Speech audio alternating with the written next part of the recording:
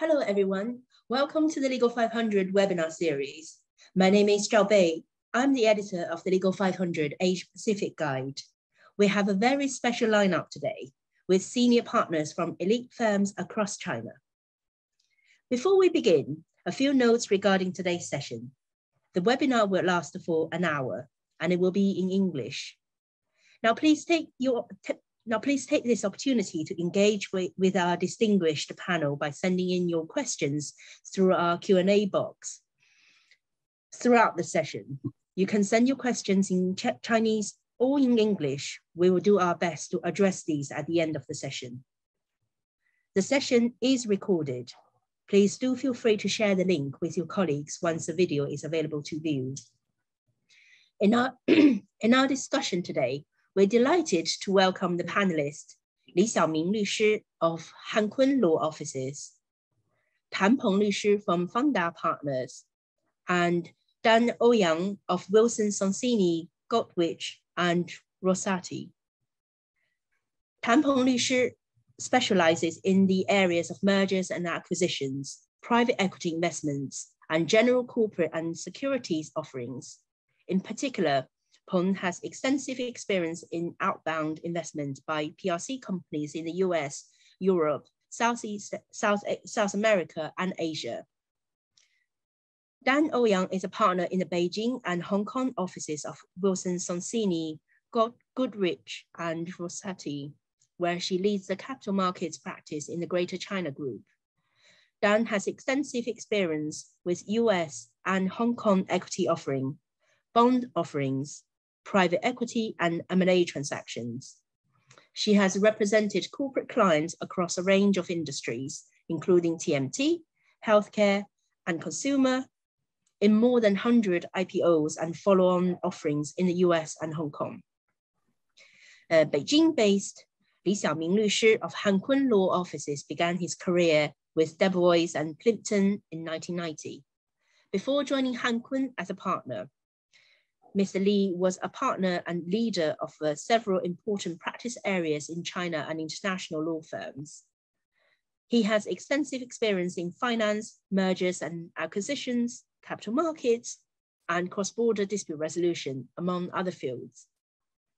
Mr. Li has been recognized for many years as a top practitioner in China by the Legal 500 Asia Pacific. Thank you all for joining us today.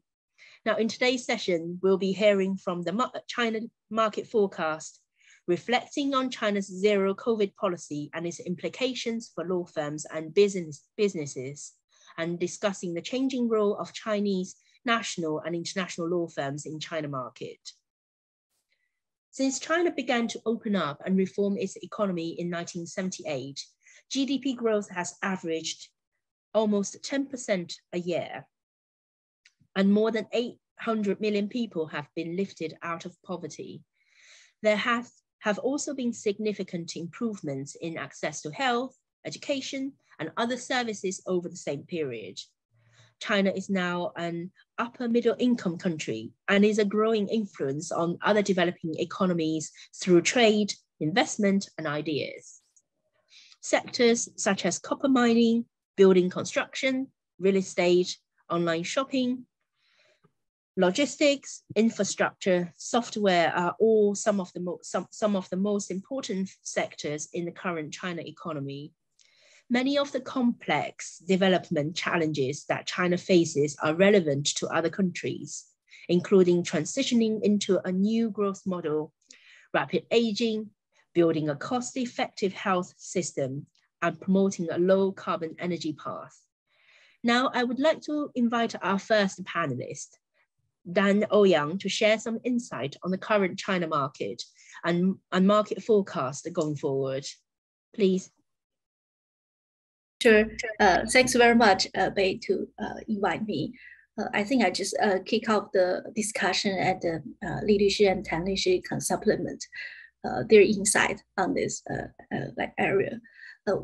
For this year, we actually have seen a very slow market for the PE/M&A in the first half of this year in China and the Hong Kong market, both inbound and outbound transactions due to the economic and regulatory uncertainties.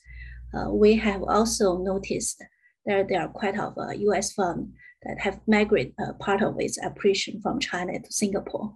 In the next few years, we believe the volume of Southeast Asia financing deal will increase as those funds look for opportunities in this area. For the IPO market, actually, I'm an IPO practitioner. Despite the weak market performance at the beginning of this year, but I think last year was a great year for IPO market. So I think each significant player in the legal market still has a certain number of ongoing deals, both Hong Kong and the US transactions. Together with stable demand of US listed issuer to list in Hong Kong due to the geopolitical tension between US and China. Also, we noticed starting from June, we have seen an uptick in economic data in China. The Communist Party's congressional meeting will also be held in October. So I think the market sentiment at this point is that the market condition and regulatory environment in China will be significantly improved after the meeting, as the market stimulus package is expected to be launched. I also recently talked to several banks and market players recently. I think the market consensus is optimistic that next year's IPO shall be much better. I think this is general consensus right now. For the industry sector, this is also, I think, a focal point, I think, within the market practitioners. Biotech and healthcare sector was a focus in the past 2 years, partially due to the COVID impact. In the 2022, the wave of 18A pre-revenue biotech Hong Kong IPO deals has receded, and healthcare deals that are recently announced, I think most deals are the company that already generated revenues. I think this is a significant change in the market. For the tech sector, given the geopolitical tension between China and the US, and also potential delisting pressures due to the PCAOB audit inspection issue, there are still a wave of the company that currently listed in NASDAQ or NYSE are seeking to list in Hong Kong or doing a listing by introduction in Hong Kong. In this market, in this sector, we also expected the Hong Kong Stock Exchange to implement new rules to accommodate tech companies without revenue or profit to list in Hong Kong. I think that will spark a new wave of tech boom in Hong Kong in the following years. Another significant industry sector is a consumer sector. That sector itself is actually not impacted by the regulatory environment and regulatory changes in recent years, but it was a significant impacted by the economic condition due to the lockdown and other related activities. That's why we also didn't see a lot of consumer deals that went out this year. Looking forward, I believe the market should only go up from here because I think it's already the bottom of the market. So I think along with the economic recovery, we would expect M&A and IPO legal market next year to rebound as well. I think this is my general view at this point.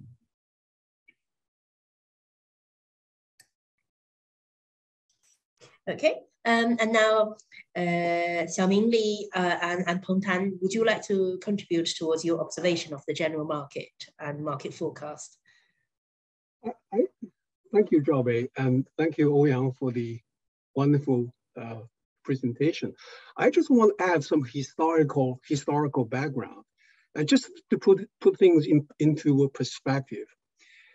The COVID outbreak started in 2020, and the entire country froze to a standstill. And I think we were so scared, we didn't know what to expect until around June.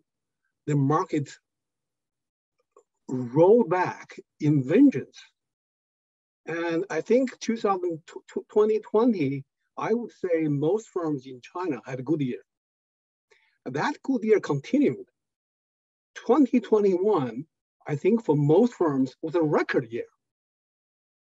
I mean, we have to look at, we need to separate, the what changing in the market, how the COVID impact the market, what the geopolitical, seismic changes have an impact on the market. But I think 2021 was a record year for most firms. In fact, we had a hard time retaining our associates and senior lawyers. There was a huge migration from law firms to in-house positions. And I'm sure I think this happened to Founder as well as the top firms. And we had a hard time because their attorneys' hours were so high. A lot of attorneys were averaging over 2,000 hours a year. And it was a breakneck speed. And in fact, a lot of people were reporting they burned out. They had to change a different lifestyle. But this year is a very different year. And we are now at the midpoint of this year. I don't know how this year is going to pan out. And I think Ouyang painted a very good picture. I hope she's right. And we're going to have a good year, at least a relatively good year. But I think the first half of the year, if we look at the numbers, we were concerned. And we were quite concerned with the numbers, with the attorney hours, and also billable, also the level of activities. We look at how many new interest in new matters that we have recorded, and how many hours attorneys have clocked, and to predict what's going to happen from now on. And also, we know what had happened since January 1 until the end of May. The first 5 months, the pictures was not pretty. Let me put it this way. And I think many firms have started thinking, if this continued, what we're going to do. Over back to you. Yeah, thank you, Li Shi. And I really would like to share some of your views. It was interesting. I still remember the time that earlier last year, we had to raise our associate salary in order to retain the talents. Yeah, it was true. It was very interesting that every year when our firm was trying to formulate our budget at the beginning of the year, we were pessimistic. We were pessimistic last year in 2021, but in the end, we had a very good year. That was very surprising to us. But I have to agree that this year is very different. We are very pessimistic, at least for this year's economic outlook. But I think for most of the law firms on the market, what is actually taking the hits are capital market, VC, PE investment for sure. But if you look at other sectors, or if you look at other practice areas, such as litigation and compliances, they are actually extremely busy. Well, they are busy, of course, for good reasons, because of the increasing demand and from clients, during this kind of time. It's just easier for them to actually get into disputes, and also because of the many laws that the U.S. and other countries have issued, which have an impact on some of the Chinese enterprises. For example, the recent UFLPA, which basically means that our compliance team is going to have a quite busy period, I think, for the rest of the year. So I think for most of the law firms or the full service law firms, the impact should be limited. I do think that this year we're looking at a very peculiar situation where a lot of factors are actually commingled together to make the market like this, right? The COVID, the stringent COVID zero policy, the Ukraine-Russian war, and a lot of the regulatory policies that was issued this year. But I do, one thing I do agree with Zhou Yang. I think, at least personally, I'm confident that in terms of a lot of the regulatory moves, hopefully I think the government or the Chinese government will actually change course in the second half of the year, when they actually see that the economy actually needs some incentives so that they can bounce back. And at least based on what we have been experiencing, the efficiency of the Chinese government, I think hopefully we will be able to actually see something bouncing back. Even though I highly doubt that by the end of the year we will look at overall a good year, but let's say that like we should stay positive. Thank you very much for everyone who have contributed towards the first topic point.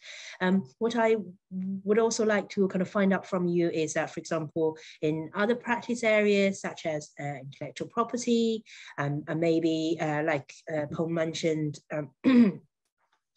litigation, dispute resolution, and maybe restructuring as well. These must be areas that might have increased or haven't really seen as much change as you would see in a transactional space, in M&A space or PEVC space. So I'm just wondering whether you can share some lights on that. And also looking forward in the next year or so, what industry sectors would you see that looks promising or looks like they will be growing?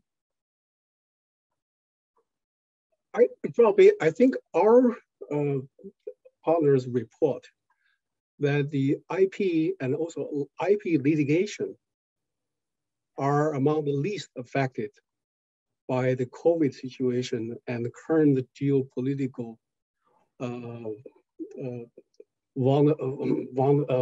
volatilities. I don't want to speculate on the personal reason, but I think the mere fact, I mean, I think you would agree, and the mere fact there are some top IP lawyers changing firms suggest there is a market for it. And in fact, the market is quite good.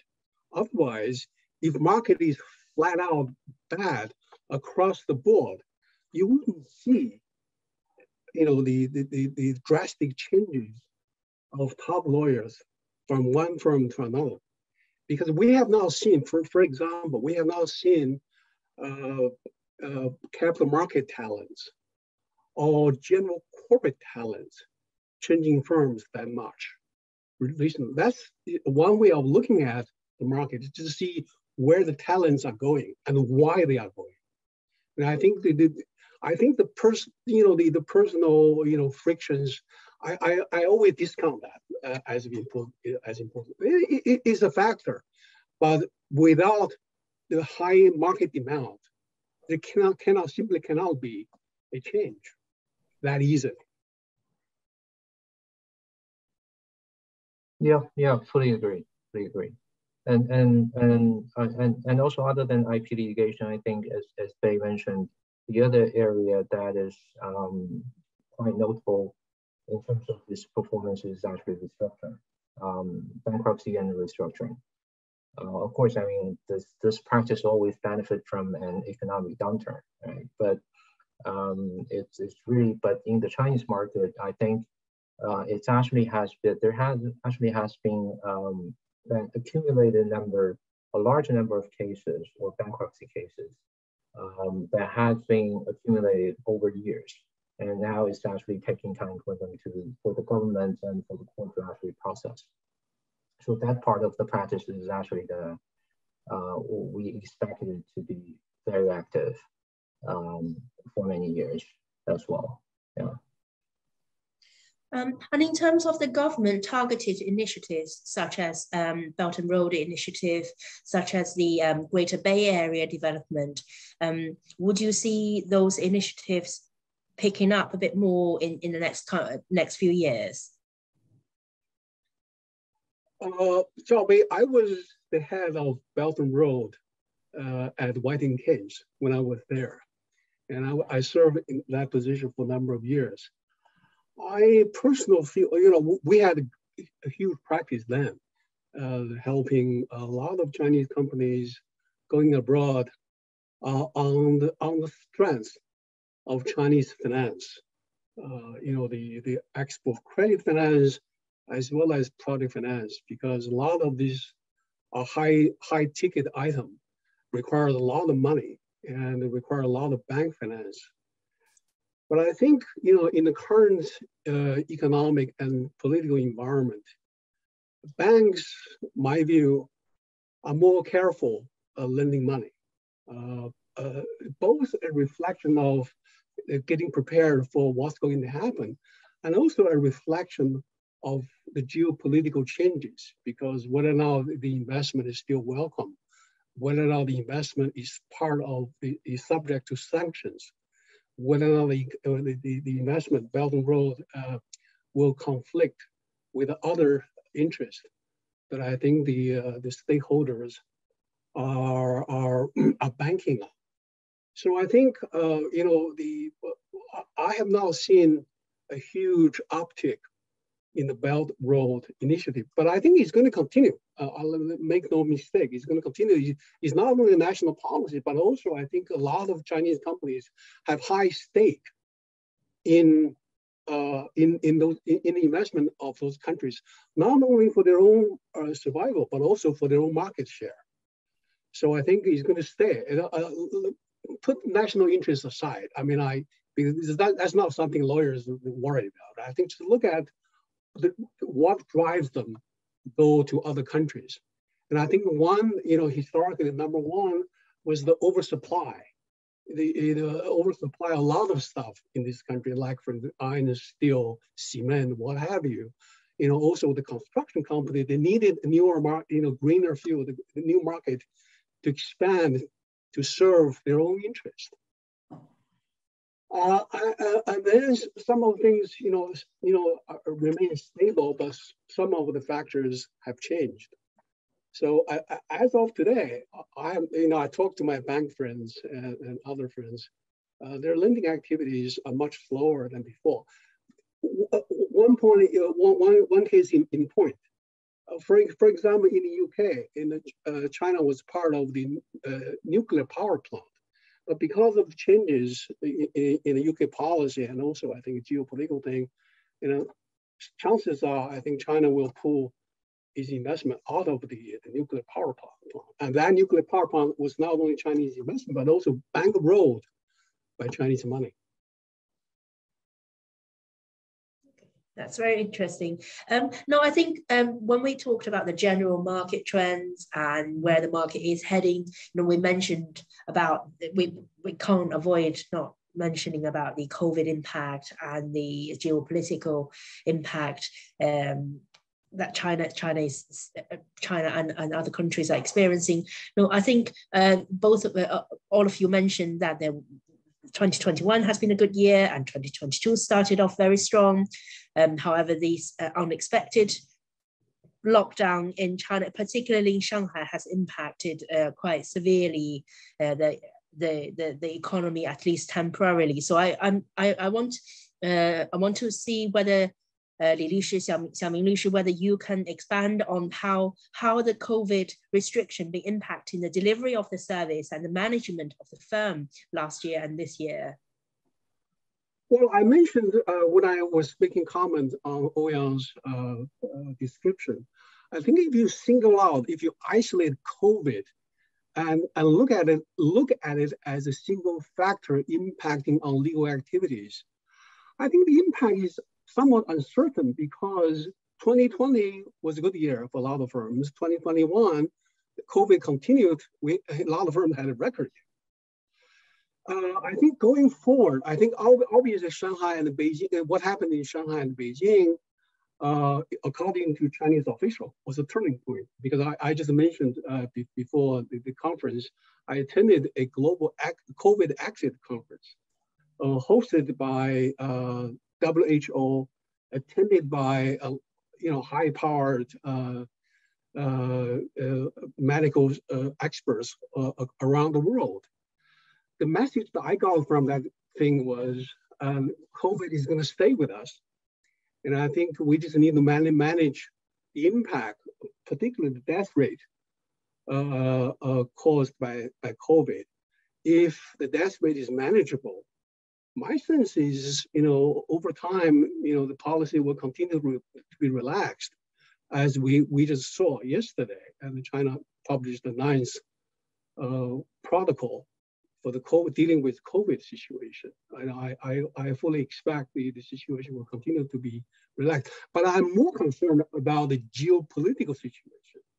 Because if you look at the inflation, if you look at the war, if you look at the seismic changes of the government policies around the world, I think we may heading into something even worse than 2008 global financial recession. If that's the case, I think remember when the recession hit the world, several practice sectors were wiped out.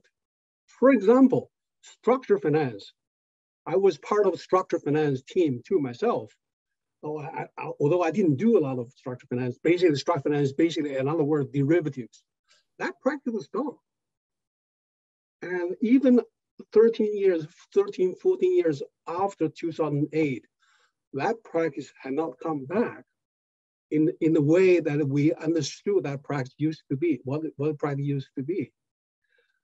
I mean, going forward, looking at what our practice areas are, my feeling is if 2008 is a mirror, I think we are likely to see the PBC transactions, which are structured for yield only, will be affected big time. Unless the transactions have strong underlying projects which promise good returns. In other words, if the deal is structured for yield only for money chasing others' money, that kind of transactions will, I think, fade away, my feeling. Is not only partly because of the changes, and also partly because of the government drive to push the money to support real economy. But we all know real economy takes much longer term for return than other type of economy, than the virtual economy. So that's why I think every day I look at our new matter entries. I see there's what I just said has some support in what our new matter entry seem to suggest. That's my general view. So structured, the transaction structure for yield only. Well, I think Ouyang, your firm is an expert in that space. You may have something to add. Just my personal observation. Looking at Han Kun's number, looking at what our attorneys are busy doing.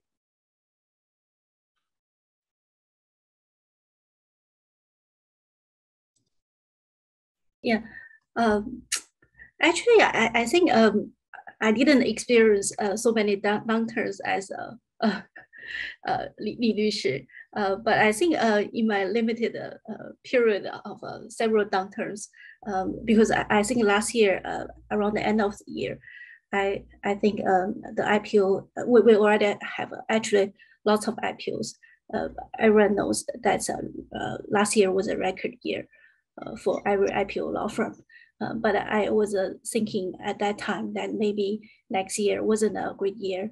So around the end of last year, I start to, do more BD activities and collect more deals. So I think this year, so far, our deals is, our general performance is okay. But as everyone expected and predicted, I think if the market doesn't get better in the second half, especially if doesn't get better after the congressional meeting, then I think every law firm in the market might have issues. Tan-Lishu, would you like to share your insight on that one as well? Yeah, sure. I do. I do agree with Lishu on this behavior of the practice, especially on the because I remember earlier this year that when there was a period of time when the Chinese stocks actually listed in the U.S., there was a huge decrease, and one of the PE investor was making the comment that Chinese stocks are no longer investable. I think when he was talking about no longer investable, he was talking about that golden period where PE and VC fund can put money into a TMT company and then they see like 100 times kind of return in a very short period of time without doing anything, right? Just the market is just running on themselves. I agree that those kind of deals, you're not going to see that kind of deals anymore on the market. Now, recently when I noticed something that some of our PE clients, when they come to us and when they are talking about valuation, they are looking at the fundamentals. They are even looking at PE multiples. If you remember, yeah, there was this during the past many years, some of the VC funds, when they invest, the valuation was not based on any solid calculation or financial performances, right? Not to mention anything about multiple. There was no PE multiples. It was just a number. But now the PE funds are looking at something much more fundamental, and they're comparing that to public market in Asia, and they are looking at more public deals because the public deals are actually much more predictable in terms of valuation. So we'll see that the change of the mentality of the clients. But overall, I think that's actually a good trend, because that makes sure that the kind of deals that will be closed on the market these days will be more solid than before, and the lawyers are going to spend more time on negotiating terms and conditions that will be more practical to the clients. So I think in a way this is actually a good change for the industry. I think Tan-Peng, I think you are absolutely correct, because what you described is also what we experienced. These hyper activities and looking for high yield, they don't bother to look at the fundamentals. This is exactly what happened when I was in Hong Kong around 25 years ago, around the Hong Kong return to China. At the time, I was representing Morgan Stanley and Goldman Sachs. The joke in the market was, you use a piece of paper, write China, everybody's going to buy. You don't have to worry about what the paper actually represents. It was so true. It was so mad, so crazy. And then the market crashed around, I think, 1997, 1998, crashed miserably and didn't return. But that represented a craziness of the market at the time. So my client was saying, Xiaoming, rush, just get the document done, because if you write China, everybody's going to buy. Don't worry about the rest. Yeah. So now, if we shift the discussion point a little bit towards kind of client-facing side, during the pandemic, obviously, especially during the lockdown, meeting clients has been particularly difficult, and even in the past 2 years, it has been difficult to travel in and out of the country. So how do you, as a firm, to each of the panelists, cope with such situation, and what were the consequences of such situation for you in terms of dealing, kind of liaise with the clients. When pre-pandemic, you had a lot of maybe face-to-face meetings or meeting clients in different countries, and that's all kind of changed all of a sudden.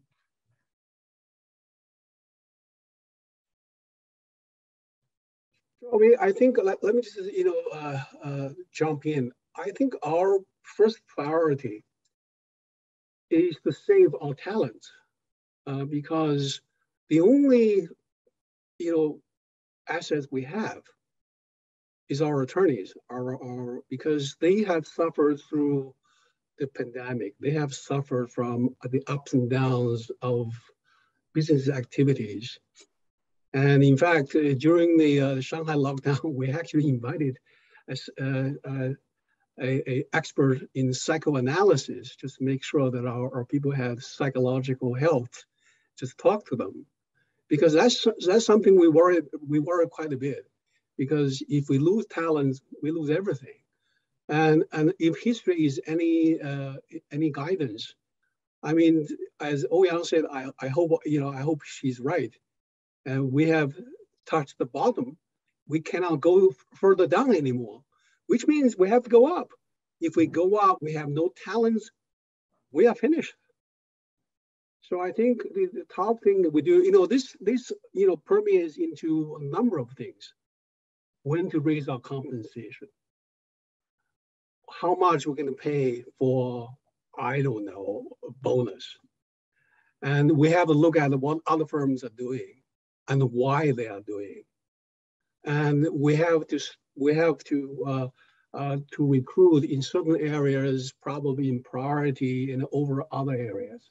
These are the things we constantly talk about, and we meet regularly. I think the fundamental thing for us is to make sure that the talents stay with us. And Tan Lixi, you mentioned earlier that during the pandemic, in order to retain some of these young talent, you firm considered raising salaries for them as well. And apart from that, are there any other approach you took to make sure that the young talented lawyers within the firm stays with the law firm and are happy doing what they're doing during the difficult time? Yeah, absolutely. Because just offering money wouldn't be enough.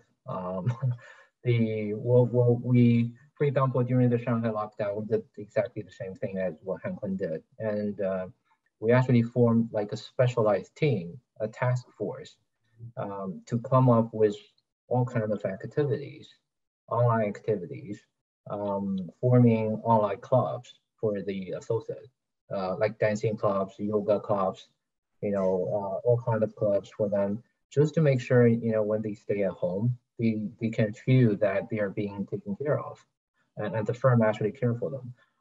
That's actually quite important. That's more important. That can provide more value than money. But when you look at the client side, I have to say, I think, well, everybody is facing the same situation right now. We're shifting to more, online meetings, less travel, and that probably make it even more efficient. But still, I think in terms of procuring, new clients, the face-to-face meeting actually is still important. So we do expect, when this COVID situation is more relaxed, the lawyers will become busy again, traveling. That will definitely come back, because this is just human nature. I think COVID may actually have some impact on our performance for a period of time, but in the long term, I think the impact is going to be limited. Yeah. Okay, thank you. And Ouyang Lixi, are you able to share some thoughts as well? And I know from previous discussion that you actually currently are traveling. So I'll be quite keen to kind of find out from you, as a US firm based in China, what is the firm's kind of a strategy and instructions different or in line with what Li Lixi and Tan Lixi has discussed?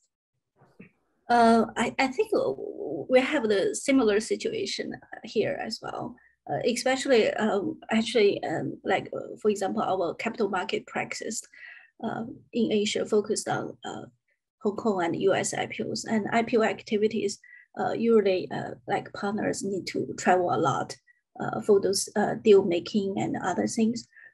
For this year, I think I usually, and in the past 7 years, I usually travel 100 times a year, at least 100 times a year. But this year, I think I probably travel like 20 times.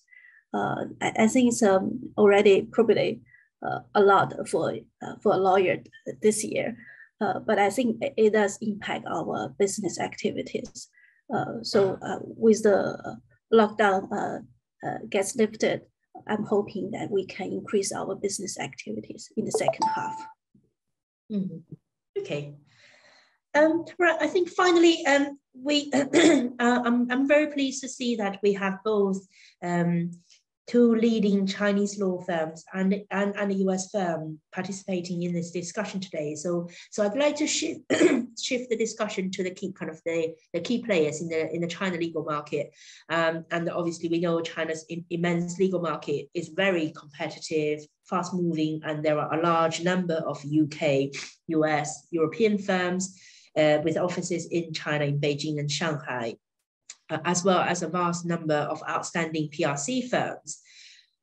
Now, China, as we know, for US firms or for international firms, represents enormous possibilities, but also there are also limitations as well. And the country's strict national regulations continue to prevent foreign firms from achieving both their desired position in the marketplace and a company's profit. So to understand the position of both international firms and the PRC firms in China, and perhaps maybe the changing position of both types of firms, I'm inviting Tan Lyushi to first share your thoughts on this point, and I obviously will be very welcoming Li Lyushi and Ouyang Lyushi to share their thoughts as well afterwards. Okay, thank you, Zhao. Yeah, it's a quite interesting topic. Obviously, the international firms and the PRC firms, they are very different in many aspects, right? But I don't think we want to spend time on explaining their traditions and history and management style. What I want to share is actually a quite interesting observation. To start with the international firms, we see that international firms are splitting or dividing into two groups. One, I think there is a group who no longer sees China as a strategic point, or maybe they are not optimistic about Chinese market. So they are either closing down their offices or they are reducing the number of employees here to save cost, and for those who are still staying, they are actually trying to maybe just to observe for a while what's going to happen to China and then decide what to do.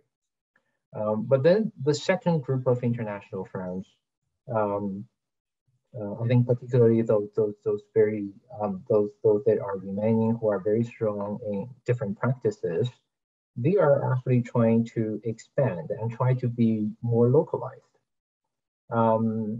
As some of you know, that the Ministry of Justice actually used to ban international firms from practicing PRC laws. But then until very recently, I mean, they relaxed the rules. Now they're allowing that the international firms to actually form alliances with PRC firms. So they kind of opened the door halfway, just a little bit, to allow the international firms to get into the PRC legal market or PRC law legal market. And I know that many of the UK firms, especially, and some of the US firms, they are already in process of, they have opened up offices or they are in the process of doing that.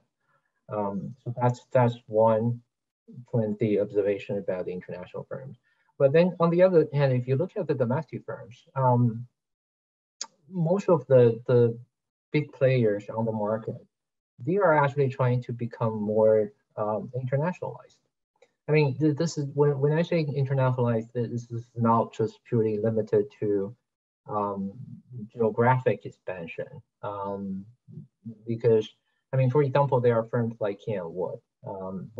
Their business goal is to really become a firm with big international network. That's their strategy, but it doesn't really work for every firm. For us, like Fengda, we have always been, we just want to focus on Chinese and Hong Kong law. We have no plan to open up international offices. But at the same time, the way how we want to become more internationalized is really to improve, to catch up with the international firms on the learning skills, IT infrastructure, the talents in every way. We're trying to become better. Of course, there's still a big gap there. But we do believe that we should actually try to keep up doing a better job, being at a higher level. But then I think some of the firms, we know that they are actually looking at opening up international offices such as Singapore, and maybe try to become more internationalized that way. And it will be interesting to see. So I think the basically the international firms and the PRC firms are competing more directly right now. It's also no longer the era that when people actually have a line of practices that some of them are actually good. For example, international firms are better at this, but the PRC firms are not. Now it's all commingled together, and all the firms are competing at an even level. So this is one interesting observation that we have here. So I actually have some questions for Ouyang and for the Liu about Wilson Sonsini plan. I mean, in China, do you want to become more localized? And for Hankwun, we understand Hankwun has always been very aggressive in their expansion, and they are also looking at international market. And I definitely look forward to hearing some insight from Mr. Li as well.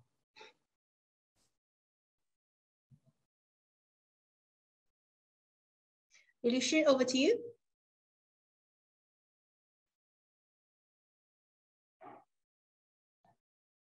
Oh, I think we might have temporarily lost Liu Shi. Ouyang Liu Shi, would you like to share your thoughts? Sure. Yeah, I totally agree with Tan Liu Shi. Actually, I'm a firm believer that the PRC law firm are the future of this market. I think PRC law firm, I think one big thing is I think PRC law firm have significant cost advantage compared to international law firms, especially US law firms. Given the different cost structure, international law firms are forced to focus on a handful of practice areas. For example, like PRC, like IPO practice that are significant and profitable. In the past 10 years, actually, as a head of capital markets, and also I think in my whole career I stay in the international law firm. I have seen like a PRC law firm gradually took the space of international law firms, starting from a foreign direct investment practice, PE M&A practice, and now Hong Kong IPO practice. So without cost advantage, I think the international law firm's strategy in this market should be increase the depth of our practice. That means I think we should focus on the legal product expertise and industry knowledge. As a head of the capital markets in Asia, I believe, I think the only thing we can do is to stay close with the market and capture the latest market trend, leverage our global presence. I think, for example, Wilson Sonsini is famous for its tech practice.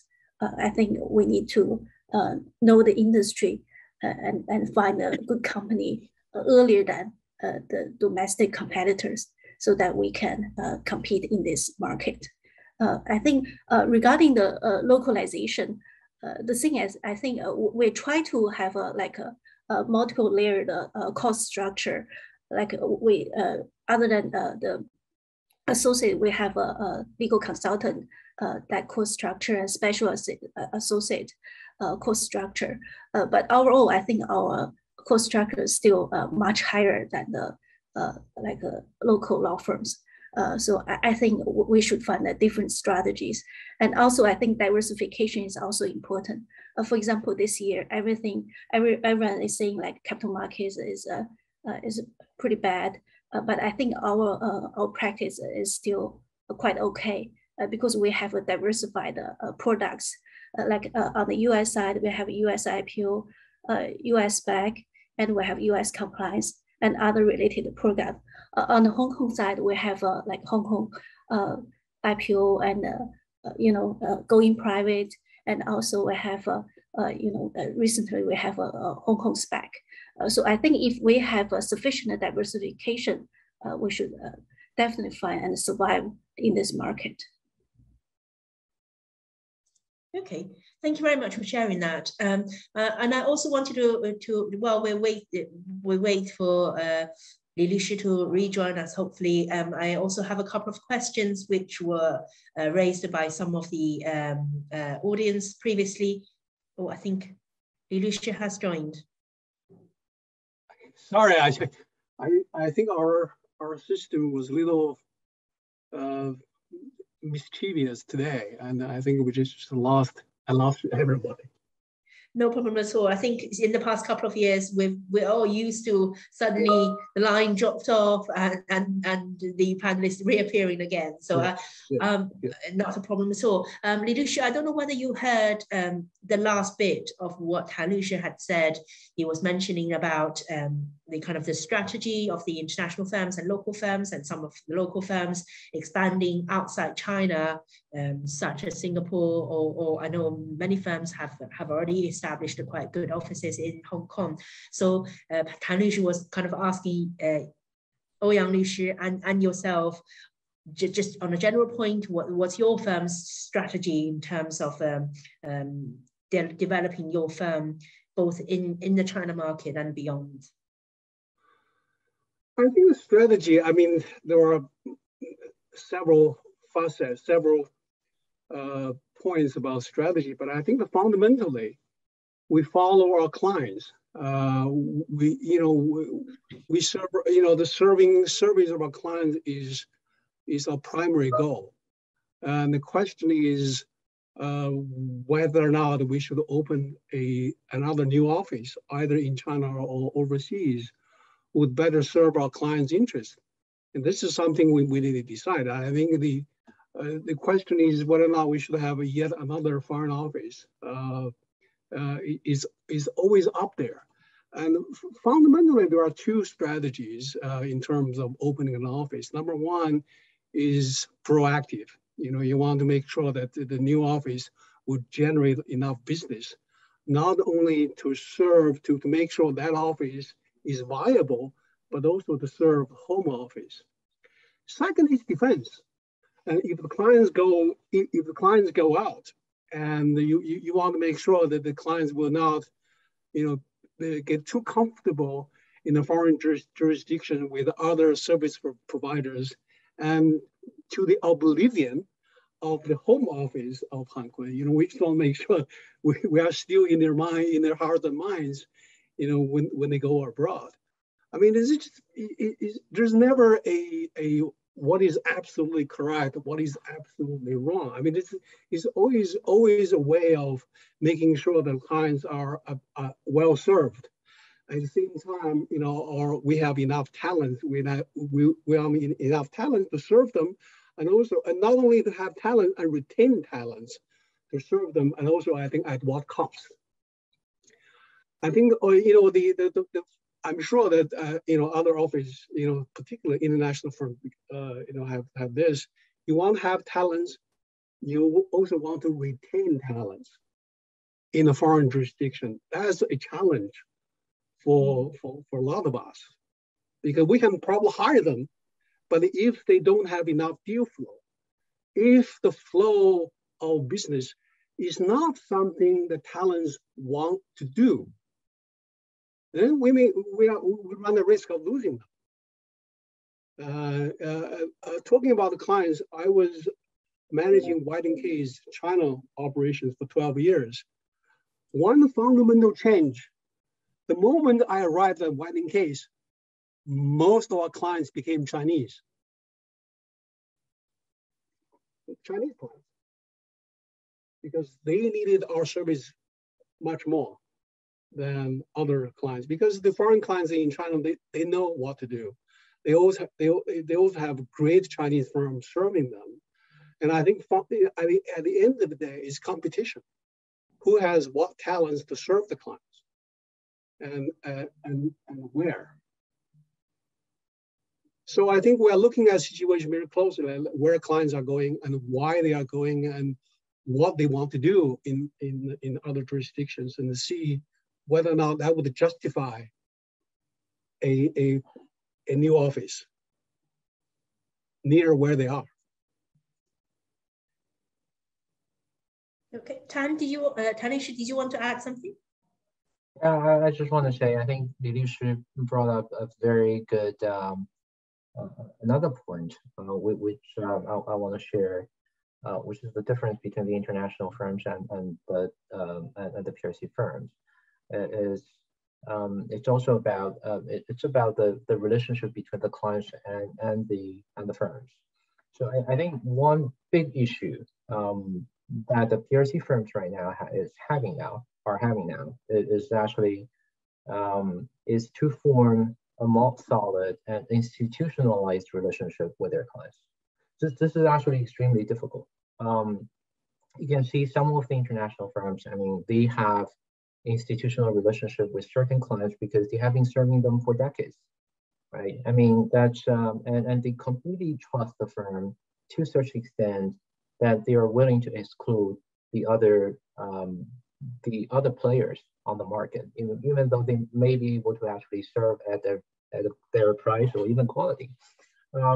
And I think this is something that the PRC firm with the past 30 years history have not been able to actually do very successfully yet. It's not really just purely the firm's issue. I mean, the clients, I think even from the culture or even our, for example, our regulatory perspective, some of the clients are forced to actually choose, service providers through an auction process. I mean, that makes it more difficult for the firms and the client to actually bond together. And then that is also one of the fundamental issues that the Chinese firms should be looking at and see how they can actually tackle it. Because only if you have a loyal client and with that kind of relationship, we'll be able to actually follow them to the international market. Because otherwise you're just competing. In China, you're competing with other PRC firms. But for example, if you go to Singapore, you're competing with Singapore firms. And that will be actually going to be an uphill battle for the firms who actually want to get into the international market. Okay, and just one question in regards to the international firms and PRC firms. Now, even among the international firms, we now have a kind of more legal arms of the accountancy firms. And how do you think those types of firms are developing in the China market? We see, for example, in our Legal 500 research, where we research the UK market, there is European markets, they're getting more and more prominent in the market in different jurisdictions. So I'd quite like to hear your thoughts on their development in the China market. Zhao, you're talking about the legal arms of the Big Four accounting firms. Yeah. They were forced to close down, starting from last year. Yeah, this actually came directly from the Ministry of Justice, that they will not allow any foreign firms to have control in a Chinese firm. So this is very you could see this as very upfront. It's a very sudden change, but actually it's not. I mean, I think the Chinese government has been thinking about this for a long time. I have even actually heard on the market right now that people are thinking of, taking over some of the Chinese arms of the accounting firms, so that they can be controlled by the Chinese instead of the other way around, but for them to actually control a Chinese firm. So at least I think in the short term, the Ministry of Justice is not going to relax that. It's going to be very hard for them to have a legal arm that will survive in China. Well, even before their shutdown, I personally never thought the legal arms of the accounting firms in China was a real competition for a couple of reasons. Number one, their internal conflict was so complex, which made it so difficult for them to get into our space quickly and effectively. That's number one. Number two, even before they were shut down, a number of the legal arms of accounting firms came and talked to us and thinking of joining us. We learned from them that the legal work they did there was not the type of work they wanted to do. They felt it was not high echelon, not high profile enough for them to shine as a legal top lawyers. And so, they had a personal frustration there, and apart from conflict of interest, but also the type of work they were able to do at the accounting arms, at the legal arms of accounting firms. So I think, obviously they were being shut down was a political decision, but from the economic analysis, I don't want to put down anyone, but it was really, we were thinking about Fangda all the time, not the legal arms of the accounting firms as a real competition or a real challenge to what we do. Seriously, I'm trying to be, recently some of the accounting legal arm of accounting firm joined us. They joined our Shanghai office. And so we will have a daily dialogue about what they did then and what they want to do now. So this is how I feel. And I think just finally, I have another question in regards to kind of the lawyer moves within the international firms, particularly in the past couple of years, we've noticed that many foreign registered lawyers have departed China and perhaps Hong Kong to either their home country or to jurisdictions such as Singapore. And earlier, Ouyang Lyshi briefly mentioned that could be depending on the strategy of the firm, whether they're focusing on more market in Asia. But I wonder whether you can also share some thoughts on what else could be driving such a shift, both either on a personal reason or on a kind of firm-wide reason. Sure. I think I just mentioned we have seen a wave of U.S. firms that have migrated its operation from China to Singapore, maybe elsewhere, maybe Europe or elsewhere. So we are also looking, because I think as Xiaoming just point out, which is the most important strategy for all the law firms is just to follow the client. So right now we also look at the Singapore market. So and also other potential markets. But if I think people, they move to other places, legal talents, as well as they are good fit for us, I think we're totally fine.